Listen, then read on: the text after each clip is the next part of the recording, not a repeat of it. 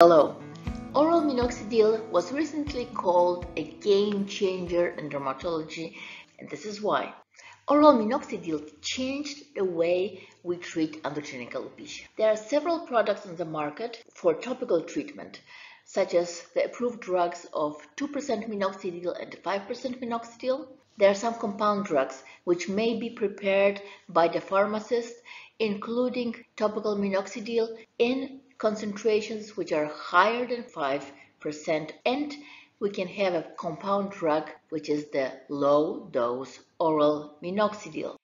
And a possibility under development is the sublingual tablets with minoxidil. And finally, there are the approved drugs for hypertension. In some countries, they are available from the dose of 2.5 or from the dose of 5 milligram up to the dose of 10 milligram. Now, what is the problem? The problem is that the tablets which are available for hypertension, they're prepared to treatment with much higher doses compared to the dose that we use in dermatology. So in hypertension, the dose is up to 40 milligram per day, whereas in our hands, in the hands of the dermatologist, the effective and safe dose is from 0.25 up to 5 milligrams per day. And there is no commercially available tablet of that small size, and this is why we use the compound treatment. The typical dose in most women will start from approximately 0.51 milligram, and then we slowly increase the dose up to approximately 2.5 milligram. The typical dose in men starts from approximately 1 or 1.5 milligram, and then we increase the dose slowly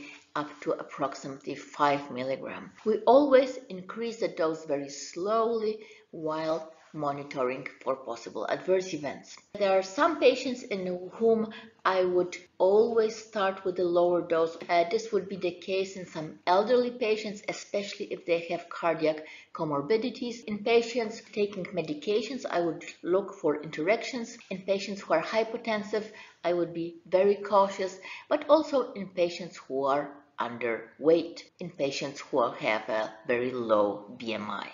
The average efficacy of minoxidil in androgenic alopecia is quite good. However, it differs from patient to patient. In many patients, we would probably consider treating the patient with a combination therapy rather than with oral minoxidil in monotherapy. What are the adverse effects of low-dose oral minoxidil in patients with androgenic alopecia? The most common adverse events are hypertrichosis. It is present in approximately 15 to 20% of the patients. Some patients will develop vertigo or dizziness. This is the case in less than 2% of patients, and some patients may develop leg edema. Rare but possible adverse events include tachycardia, headache. Some patients may develop periorbital edema, and some may develop insomnia. Edema of the eyelids is quite rare. It is usually most pronounced in the morning. An extremely rare adverse effect is the pericardiac effusion. The main symptoms of this disease are the presence of a chest pain, of dyspnea. Very non-specific features may be present, such as leg edema and vertigo, which of course may be also present regardless of this adverse effect. In every case, pericardiac effusion needs to be diagnosed and confirmed by the cardiologist. Interestingly, the average dose causing the adverse events is lower in women compared to men. Every adverse effect related to oral minoxidil will resolve after either decreasing the dose or discontinuation of the treatment. The formal contraindication for oral minoxidil is pheochromocytoma. On the basis of medical literature, it has been suggested to include as contraindication pregnancy and breastfeeding, arrhythmia,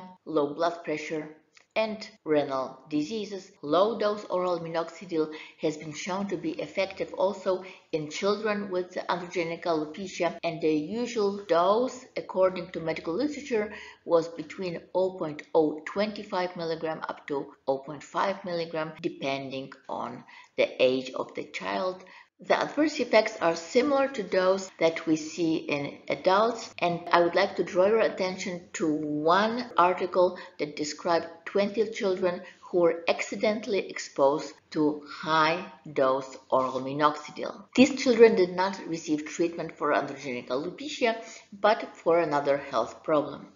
And the most typical and most common adverse effect in these patients was the hypertrichosis.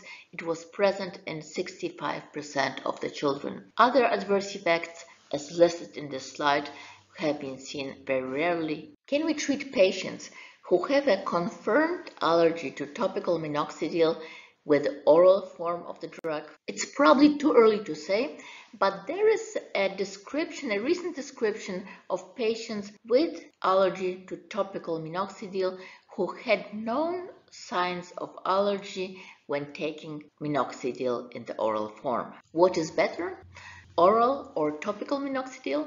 In my opinion, it's too early to answer this question. However, there is a study which was published just recently. It shows that 5% topical minoxidil has similar efficacy to 1 milligram oral minoxidil in patients with androgenic alopecia. However, we have to take into consideration that especially with the topical form, there are many variables, including the way of application, how consistent the patient is with applying the treatment in a regular way, and many other variables. So I think here we are still waiting for more data. Can we use oral minoxidil in other types of hair loss, not only in androgenic alopecia? Well, yes, we can. In some diseases, oral minoxidil may be used in monotherapy, such as monoelectrics, or in trichuritis nodosa. In other diseases, we would use it only in combination with other treatments. This would be the case, for example, in alopecia areata and lichen planopilaris, or in frontal fibrosing alopecia. To understand why oral minoxidil may be effective in these diseases, we have to take into consideration that the hair follicle is surrounded by a dense network of blood vessels, and improving the blood flow may influence the growth of the hair. However, minoxidil is causing not only the dilatation of the blood vessels, but also it has several other mechanisms of action which may be of some importance in androgenic alopecia, but also in other diseases that cause hair loss. So in summary, oral minoxidil has a very complex mechanism of action. It makes it effective in androgenic alopecia, but possibly also in other diseases that are associated with hair loss. The dose is always established individually in every patient, and it is increased slowly while we monitor the patient for possible adverse effects. Thank you very much. If this video is useful, please consider giving me a like. Thank you.